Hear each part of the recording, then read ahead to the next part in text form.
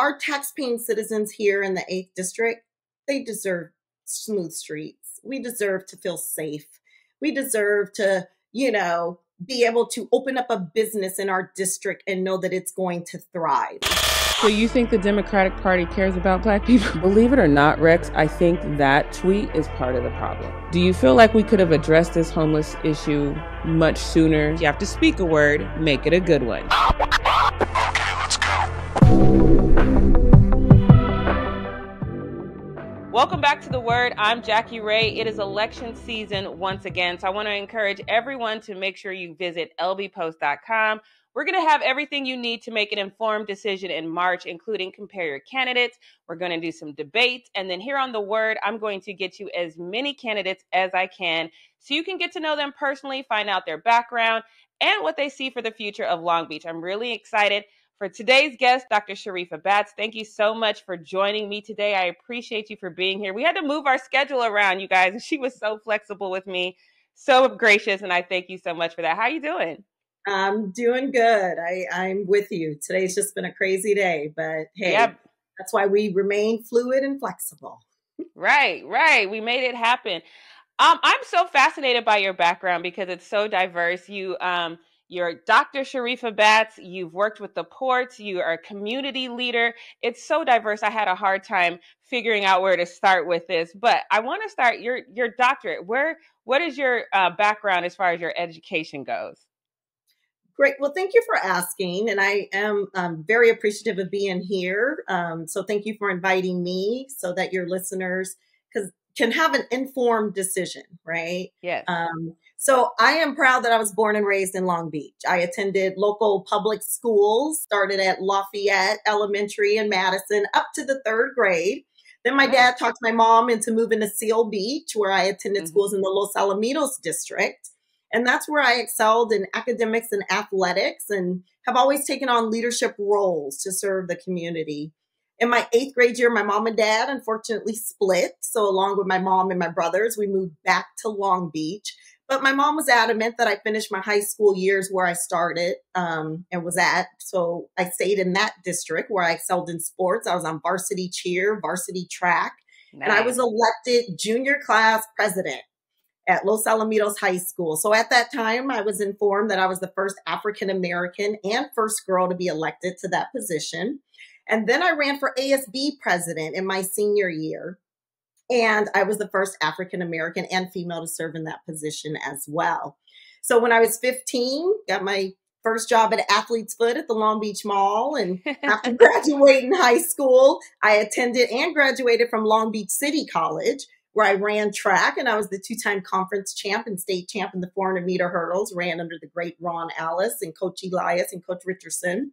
And then I earned a scholarship in track and field and transferred to San Diego State University, where I was also the 2-time conference champ, state champ, and went to the Olympic trials in '96 for the 400-meter hurdles. That's amazing. I earned my BA degree in political science there, came back home to Long Beach and began my career and started working at Hanjin Terminal at the Port of Long Beach, which was at Marine Terminals, but it's now known as Ports America. We're the largest stevedore company in the U.S., and this is where I climbed through the ranks of customer service, health, safety, and environment, where I now serve as the head of environment and sustainability. So my job there is basically I implemented effective safety protocols to help the longshoremen and other port workers return home safe to their families while also protecting the environment. So after my husband and I raised our 2 daughters who attended Longfellow Hughes and Long Beach Poly, that's where I was the PTA president, grad night president. I the teachers' luncheons at both Hughes and Poly. But after my girls, we got them off to college, I said, you know what? It's time for me to go back. So I went back to Pepperdine University and I earned my MBA and joined the inaugural doctorate group. So I got my doctorate in business administration as well from Pepperdine University. Like I said, I want to make sure people get to know you personally. I ran track in high school as well, but those 400-meter hurdles, I was like, who's going to be jumping over stuff for 400 meters? That's too much. So I applaud you for doing that. But with going to the Olympic trials and things of that nature, did you think that your future as far as your career would be in sports and athletics, or did you always know that this is just something that's happening right now? I thought that it was something that was happening right now. And so I came with this fork in the road because I had my oldest daughter in 95. Okay. And I quickly, in April of 95, and I quickly got back into shape by November of 95 and qualified for the Olympic trials in January of 96. Wow. So it was a fast transition.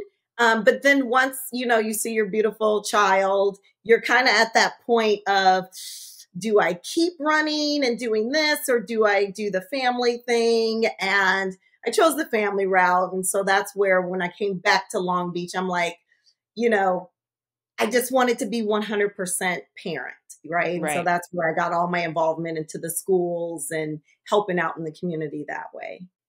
So, born and raised in Long Beach, your life is entirely entrenched in Long Beach. What are some of the things that you've seen as far as changes in Long Beach, both positive and negative, over your lifetime? Oh, that's a great one. So I had a unique perspective by attending school in Los Alamitos, but living in Hmm. Long Beach, because it was different. When I'm Okay. driving to school, I'm like, man, you're going through potholes, and I stayed off of 10th and Rose, which wasn't the best neighborhood. Right. So you did witness drug dealing going on. You're hearing constantly the fire trucks and the police cars. But then all of a sudden you cross over the hill into the Los Alamitos area and the streets are smooth. And I'm like, what's the difference? Why is it that it's so nice over here and you don't Hmm. see homeless people or drug dealing going on? But as soon as I cross over the hill, it's different, right? So I got a unique perspective when it came to observing the differences between a city that's right here. It's a sister city, right? Right. It's just right over the bridge. And it was always something to where I'm just like, Mom, I don't understand. Mom. And so finally, after I got my doctorate, my mom's like, quit complaining and get out there now and do something to go Mm. and help your community. And having 6 grandchildren, each of my daughters have 3. I don't know if they were in competition or what, but within 5 years, we got 6 grandbabies, and they're literally Wow. 4, 3, 2, 1. I just completed my VIPS login for the kindergartner, Hmm. but just it's so motivating and inspirational to see this young generation, right? And you want our tax-paying citizens here in the 8th district, they deserve smooth streets. We deserve to feel safe. We deserve to, be able to open up a business in our district and know that it's going to thrive. We pay Hmm. taxes just like everybody else, right? And those are all things that I want to be the champion for. I want to be able to dive in there, and I'm a doer, not just talk about things that we need to do, but I want to get in there and actually help to transform, to make this district inclusive, safe, vibrant, and livable for our Hmm. next generation. What are some areas where you feel that there's drastic neglect? I feel like potholes are just a Long Beach thing. I feel like I can't drive anywhere without paying very close attention to where I'm going. But aside from like the potholes, your area, District 8 specifically, what are some areas that have been neglected for quite a bit of time?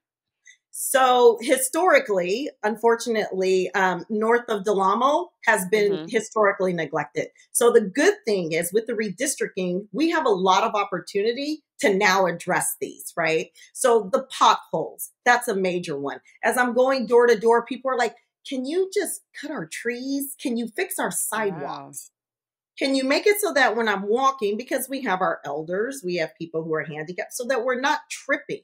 My grandkids, as I'm canvassing, they're trying to roll on their scooters and they have to stop, pick up their scooter to jump over all the, different Hmm. bumps in the sidewalks. So definitely our sidewalks, our trees, our roads, and our homelessness has increased everywhere it has. But again, this is something that needs to be addressed here as well. And just public safety. I have plenty of neighbors who have actually opened up businesses south of San Antonio. And their comment was, listen, I feel safer there. I Mm. feel like I'm safer for my business to be there, that there won't be smash and grabs, and I can stay open a little bit later to generate money versus if I'm north of Del Amo. I love that you said that. I read an article, I think it was a couple of months ago in the Washington Post, and they talked about exactly what you're talking about. Some of these, they called it blight. Sometimes in neighborhoods that have a lot of broken windows, rundown homes, that just invites crime. And Yep. and they did this study that says fixing these types of things, that does a lot to deter crime more than increased police presence. But here in our city, I've heard people say time and time again, they think we need more police really on the streets. How do you feel about that? And what do you think is maybe police presence is part of that, but what do you think the totality is that communities need to focus on to really make communities safe and bring businesses in that can give jobs to the community? So police is one component of it. You do Mhm. need someone who's going to enforce, but really what you need is a collaborative community, us working together. So my mother, Hattie Herring, she's the president of the Jackson Bret Hart Neighborhood Association. And we have partnered with other associations, with Donna from Ridgewood Triangle and Bixby Knolls Clean Streets. We got Grace over in Lindbergh at Ridgewood, and she focuses on the Bixby Clean Streets, and Kasha with Bixby Highland. When you have leaders in each area and they're working with their streets and their little neighborhood association, and we're all on the same page and we're all focusing. We just implemented the North Long Beach Clean Streets, and that was birthed from these other neighborhood associations who had already started. But now we got from Carson Street all the way up to Market. And every Mhm. second Saturday, we're coming together and we're working with the city of Long Beach. Vanessa, shout out to her and her team at the city with the clean team, and Jim from the community development and Councilman Al Austin's office. With their support, we're all working. And I always say one team, one dream to clean our streets. Because to your point, when people see trash, they have no problem throwing more trash, breaking windows. We just saw a box out there with a TV. It's like, who just throws a box on the middle of it's like, why are you Right. doing this? And we have kids Mhm. that have to walk to school. They shouldn't have to walk to school and feel as if they are less than any other community where their children don't have to see this kind of stuff. It Right. should be a sense of pride when they are Mhm. walking. We should have our windows, a beautification done for our small businesses. Where when you're south of San Antonio, you want to walk into Bixby Joe's. You want to Mhm. walk into Lola's and, go and support these small businesses. You go north of Delamo, you're like, ooh, they don't, it's not as inviting. Mhm. You want to go and support these businesses, but it is not as inviting as if you were south of San Antonio. And Right. we need to all come together as a group, because there's no reason why we should not be able to have just as inviting small shops that we are supporting, right? Mhm. Our CVS just closed down in our Bixby Knolls Shopping Center. You asked me what things have I seen? My mom worked at the Press Telegram for 17 years, and her section was the Bixby Knolls shopping section. So Okay. at 15 and 16, I was delivering the newspapers over to all the different businesses when there was Anthony's department store and, all these different businesses when it was thriving. And then I saw where it went to where there was lots of closed businesses. Mm. Now, Mhm. when you go into Vaughn's, you have to push a button just to get your, Advil, and you have to wait for Wow. someone to Yeah. come, right? Yeah. We lost Rite Aid, we lost CVS. Now, in order for us to go to CVS, we now have to go to Long Beach Boulevard in Delamo. We have Mhm. more fast foods in the 90805 than any other district, right? We don't Do you have have that. grocery stores? Is it a food desert? We have Vaughn's, we do have a couple of grocery stores, but we don't Okay. have a healthy food choice here Exactly. for Yeah. our people, right? And Mhm. 90805, there was a study done, and it's not just based on the environment, because as the head of environment sustainability, this is something I'm really taking a deep dive into. But there were two studies done, one in 2010 and another, it was around 2016, 17. But the residents in the 90805 zip code live on average about 14 and a half years less than any other zip code in Long Beach. Some of that has to do with the environment because we're settled in between the 710, the 405, the 91. We have the UP Railroad. We have the airport with planes going over. But it's also financial stress, right? There's many components in there. And so that's where we need to make more opportunities so that we can have good paying jobs. Our people feel safe and they want to stay living in this district. You know, in my district, I have my home, my daughter. If you look out my back door, 2 houses over, she owns that home with her family. My mother-in-law owns about 15 houses down that home. My sister-in-law owns the back, and my youngest daughter and her family are in my rental unit next door. Nice. We are heavily invested here, not just in Long Beach, but here in this 8th district. You know, and I don't want my grandkids to sell my home because they're like, honey, we don't feel safe, or honey, I can't find a job. Long Beach is a 9-person relay team, right? The 8th district is one leg of that relay team. But what happens on a relay team when you have a lame duck, somebody who's not producing? When you get to the finish line, you might not be the winner, right? You need to make sure all 9 legs is strong, thriving, pumping, so that Long Beach as a whole is just strong at the finish line. And that's the champion I want to be for Long Beach. We need to strengthen this 8th district, right? I can hear your passion when you talk about your district. And you said earlier that your mom told you, you know, stop talking about it, do something about it. Can you recall what your very first act of community service and getting involved in community leadership was? It would start at the schools, right? I'd started at the schools. And then I also was part of the Advanced Placement Collaborative, where we worked to increase the number of students of color when it came to taking AP exams. And that number increased from 300 to over, it was like 3,000, and the district received national recognition. And then from there, after I got my doctorate, because I focused on boards, all of a sudden, it was just like my research predicted, the recycling effect, the tapping in. So I got on the board of AAUW. I sit on the Long Beach City College Executive Board, which is near and dear to my heart because I'm in charge of student scholarships, athlete scholarships there. And I sit on the YMCA Fairfield Board, the St. Mary's Board, and just really honing in part of Leadership Long Beach, you know, because I felt, let me see through another lens, right? And I applied for Leadership Long Beach. I applied last year and I didn't get in. But they said they had a lot of candidates. I didn't get in, but they're like, just apply again. And I applied again because I wanted to go through the full 10-month program. I know I could have applied for the executive one, but I really wanted to learn and get everything that Leadership Long Beach could teach, right? Because you could be born and raised in Long Beach. And let me tell you, you learn something new every day. And you're able to tap into those mentors through Leadership Long Beach. And they just teach you so much about the ins and outs of the city of Long Beach. We're going to be planting 20 trees right here in the 8th district to try to, like I'm saying, help combat that environmental. It's not like my mom says, don't talk about it, do something about it. And that's what we're doing. We're picking up trash. We're planting trees because it starts on a small scale, right? You start small. And then I just completed at my job the decarbonization roadmap.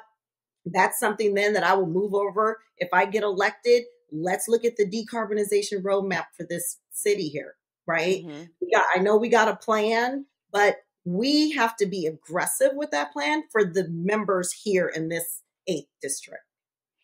I want to circle back to your job working with the LA and then, of course, the Port of Long Beach, because when I think of Port of Long Beach, I think stay out the water because, just for me, now part of that is just because my dad always told me, if you can't see your feet, don't get in the water. So that's just kind of how I think. But with your passion for environment and your desire to make sure that we have spaces where generations can live for years and years, generations to come, how are you impacting your position with the Port of Long Beach? Oh, absolutely. I'm the head of environment and sustainability. So I sit on multiple little groups. So with NIMSA, which is the National Safety Maritime Association, Okay. We have PMSA. We have different groups with AAPC. What's PMSA? PMSA, Pacific Merchant, PMSA, Shipping Association. Okay. We have so many acronyms. I know. I know. And then our Area Accident Prevention Committee, and that's where you have longshoremen, you have PMA, you have the employers who all are down at the port, and they just started an environmental committee as well. So I sit on different committees because, as we know, transportation contributes to at least 40% of our GHG emissions that go into the air that are harmful. And so working with all the different employers, of course, each Port of Long Beach and Port of Los Angeles, they both have goals in order to be carbon neutral.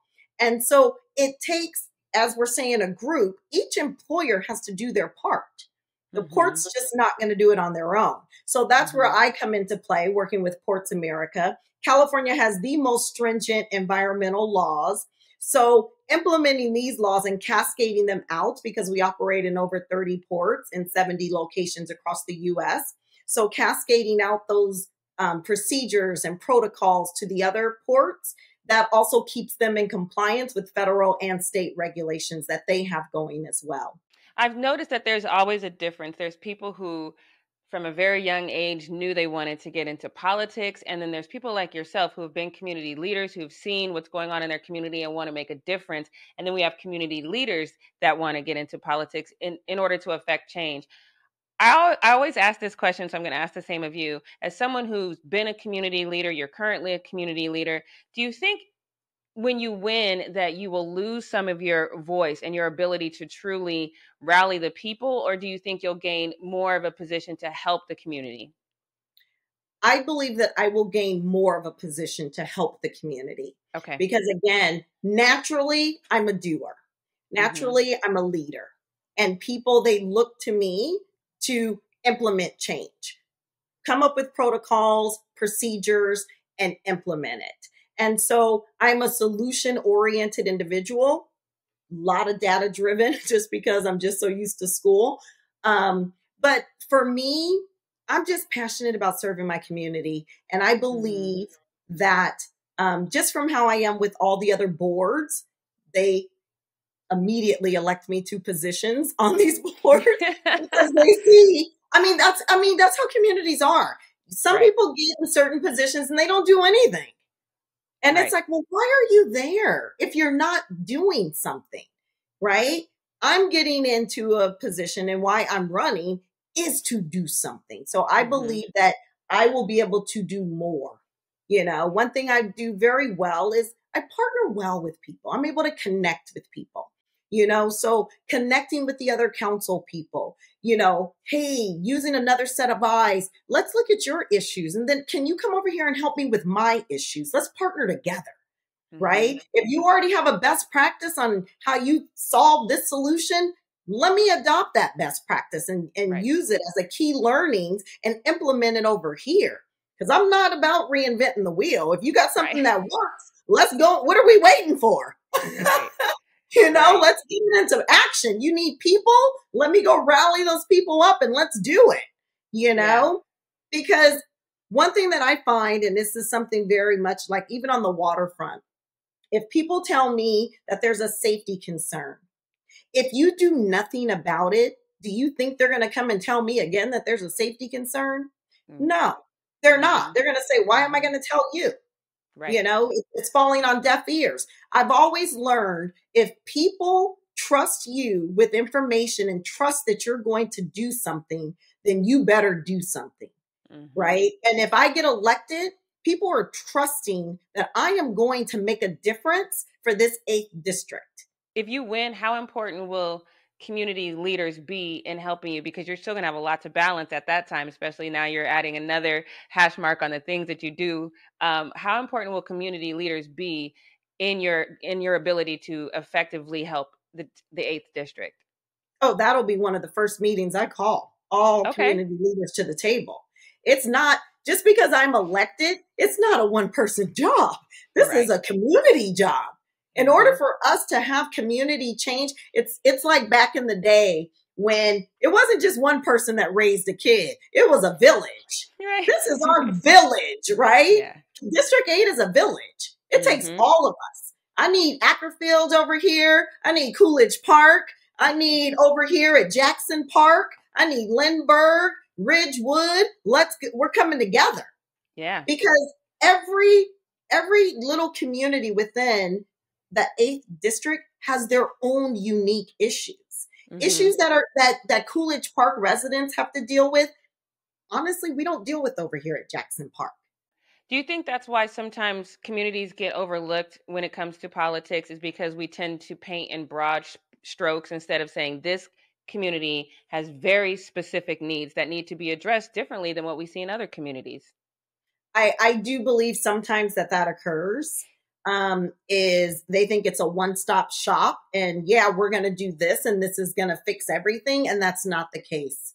You have to dissect the district, just like you have certain streets. We just got Market Street done. Thank you to our Councilman Al Austin, who worked for years to get that done, right?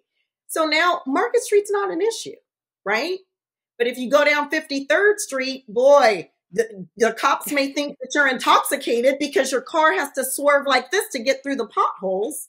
You know, there's certain streets that still need attention, right? So you can't say, yay, we got Market Street done. We're good. All the streets are paved. No, they're not. Right? So you have to go inch by inch, street by street, neighborhood by neighborhood to identify what the issues are and then outline a timeline on when are we going to attack each of these. You ran for Long Beach Unified School District in 2022. What was your motivation to run for the school board? You know, again, I'm very passionate about serving my community, and I spent decades being involved. So as a businesswoman, being a board member for multiple nonprofits in equity, I'm also the Equity and Human Relations Commissioner. I have a commission meeting this evening, so make sure you guys go and attend. No, right. Yes. I'm proud to be involved in multiple capacities because that offers you a unique perspective, right? Through all of these different lenses. And I've been like that since I was young and had a passion for always serving others. Like I said, I was junior class president, ASB, always had this passion. My focus is serving North Long Beach residents.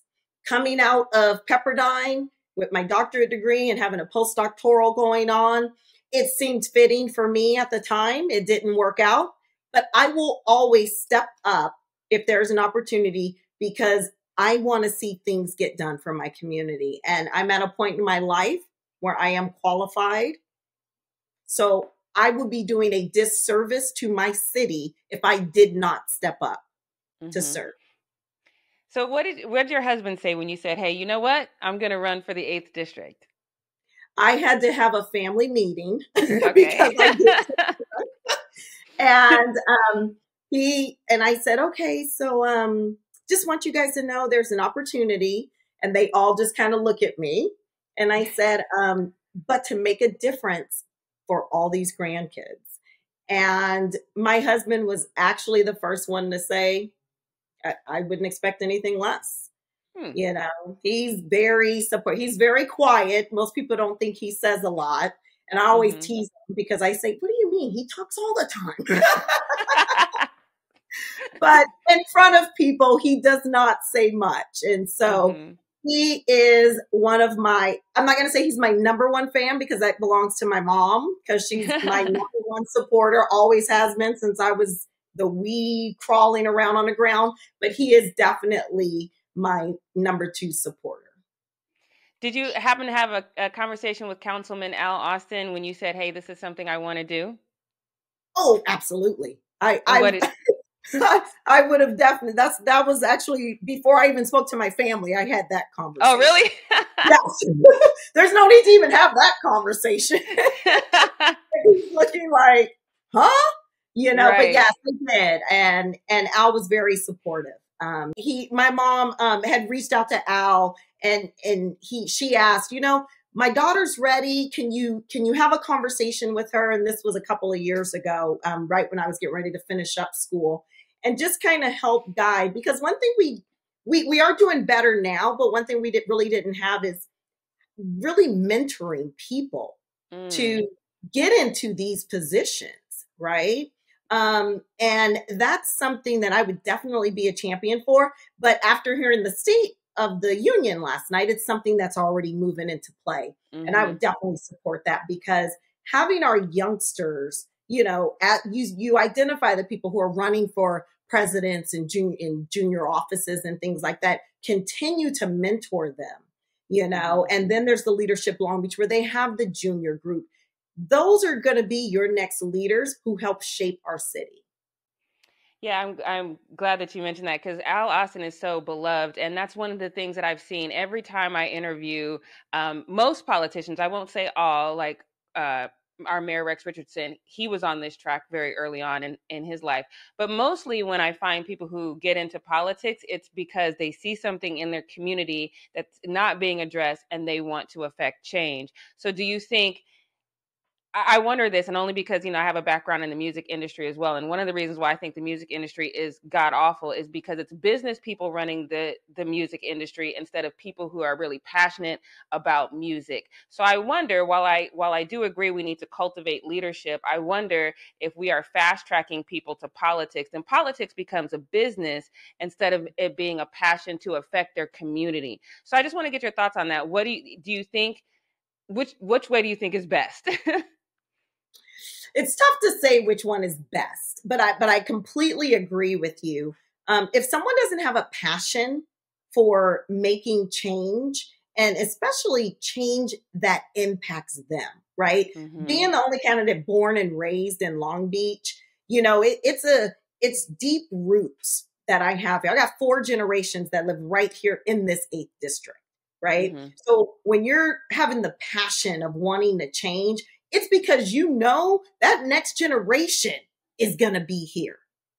You have an obligation to try to make things better. I have so many people on my street, Dr. Betty down the way, Adriana next door. We have so many youngsters now to where it's like, and I've been in my home now for 22 years and been over right around the corner off of Cerritos for another 8 years. So I've been living in this district for almost 30 years, right?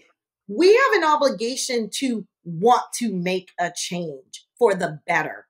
Okay, so we've talked a lot of politics. Now I just want to get to know you a little bit personally. What's your favorite restaurant in Long Beach? Oh, my favorite restaurant. Okay. So I will start with right here in the 8th. And unfortunately, after the incident, but the Bougie Crab was yum, yum. But my favorite restaurant, we tend to frequently go to Knowles or DoorDash from Knowles, just because, those, the Kogi tacos are yummy, yummy. But then you go next down to 2nd Street, that is delicious. The shrimp taquitos, man, are to die for. Oh, see, I got to get those. Oh, girl, you have got to try those. They are yummy, yummy. My thing is, my youngest daughter and I, we're like foodies. So we really like to go to all kinds of food. Georgia's now, if you want to go up into where the airport is, their fried fish, catfish. Okay. Yeah. And then we even have right here, right around the corner from my house, we have where we have Gilbert and his restaurant, and he has the Nolans feel, right, with the gumbo. And so, I mean, there's so many. We are so blessed in Long Beach. Yes. There are so many food places. Mexican food is OMG. Right. I mean, the La Taquillera off of Carson, one of my favorite, Lola's, if you go off of Atlantic, it's just, I could talk food all day. I see that. I love it. You pick a genre and we will talk about it, because Mexican and Italian are my favorite, but then, it just depends on breakfast food. Oh, talk about the pan. Yes. Oh man. Okay. So I'll stop Okay, there. so this one's gonna be a little hard. So I need you to put on your embody your rhythm and your blues. If you had a song that could totally describe you and your journey up until now, what song would that be? I told you it's gonna be a little harder. This is funny. This is funny. Okay, so can I say two? It's funny you say that Yes. because I just told somebody, I have an extreme case of Achilles tendonitis going on. So I'm walking around in a Oh, boot. I okay. have plantar fasciitis in my right foot. I just had to go and I have to go check out my eye. And so I told somebody, Elton John, I'm still standing after all this time. Come on. It's like, how many things can go wrong when you're out here campaigning, but Right. you gotta still get up and go canvas. You still gotta make your phone calls as I'm trying to read the phone numbers through my eye. So don't laugh because my eye looks like this. But I really love Mary J as well, just fine. That's Yes. while I was doing my doctorate, I would tell my daughter, you got to get into your groove. You just put on some Mary J and you just start jamming. Even if you got the butterflies, it loosens you up and you just start singing and you're ready to do your interview or presentation. So, I yeah. love that. This has been great. Thank you so much, Dr. Sharif, for coming on. I'm going to give you the floor and just take your time and just really tell the people why you deserve their vote in March. I deserve your vote because I am a proud mom, a grandmother, AKA Honey, because my grandkids call me Honey. And I'm an experienced business leader who was born and raised in Long Beach. I got 4 generations in my family who are living and invested. We've been renters, we've been homeowners for the future of the council of this 8th district. The residents of Long Beach deserve a champion who's going to take action and deliver results. I know the ins and outs of North Long Beach. I know what families are going through, the cost of housing, groceries, gas. It's out of control. And some people don't even feel safe in their own neighborhoods. I will work tirelessly to address these issues and ensure that the people have a voice and listen to their needs that's unique to their districts. I want us to see a future for our generations that's vibrant, that's inclusive, safe, and livable. As a long-term resident of Long Beach, I got a deep passion of transforming our city, and I have a solid sense of commitment for the future of our 8th district and keeping Long Beach strong, safe, prosperous, and economically sustainable. So on March 5th, I think the first drop of ballots come February 5th. I'm asking people to check the facts and vote for Batts, Dr. Sharifa Batts. I like that. You got a rhyme to it and everything. I like that. My Thank you youngest so daughter, Mia, came up with that. Oh, tell her she did good. I like that. It's memorable. I love that for sure. Thank you so much. It was great to get to know you personally, to know more about your background. I obviously am going to be calling you because I'm still trying to learn Long Beach when it comes to food. So it's good to know that I can call you and ask you about that. I thank you for encouraging the listeners to go out and vote. It's so important. Our local politics impact us so greatly. And so please make sure you go out and vote. Again, you can get all the information you need at lbpost.com. Make sure, like she said, know the facts when you go to the polls or before you mail in your ballot. We're going to do everything we can to help you make an informed decision. So again, check us out at lbpost.com. Once again, I'm Jackie Rae. And remember, if you have to speak a word, make it a good one. We'll see you next time.